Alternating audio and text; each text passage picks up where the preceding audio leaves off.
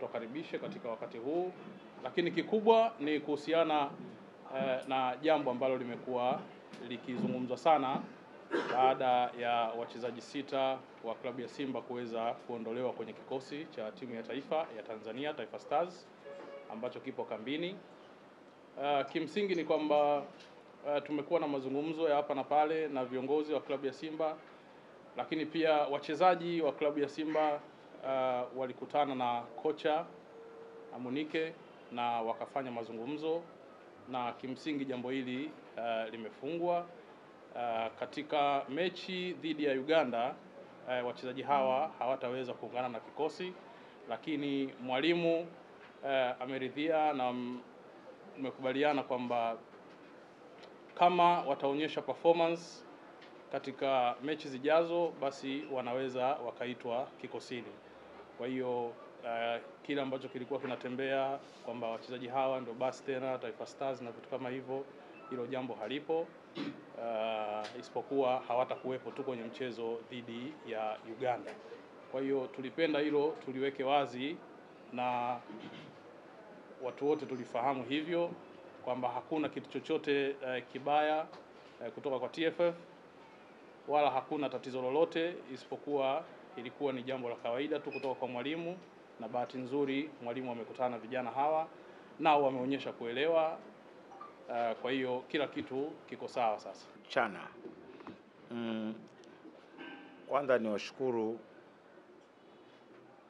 TFF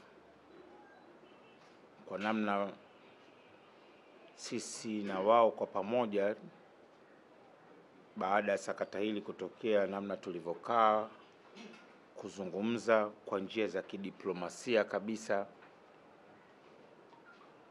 na kulimaliza katika hali kama hii. Sisi kwa upande wetu Simba, kama mnavyojua, baada ya sakata hili, si mimi wala rais wa klabu ambaye alizungumza, na tulifanya hivyo kusudi ili kwanza tujue mazingira yenyewe na hali halisi ya hili jambo. Lakini nashukuru wenzetu wa TFF, tumekubaliana kimsingi kulimaliza kiungwana hili jambo kwa maslahi ya taifa letu, lakini na kwa maslahi ya mpira wa miguu wa Tanzania. Sisi kama club tumeona sasa tusonge mbele, kama alivyosema msemaji wa TFF, kwamba baada ya kocha kukutana na wachezaji na kukubaliana mambo ya kimsingi,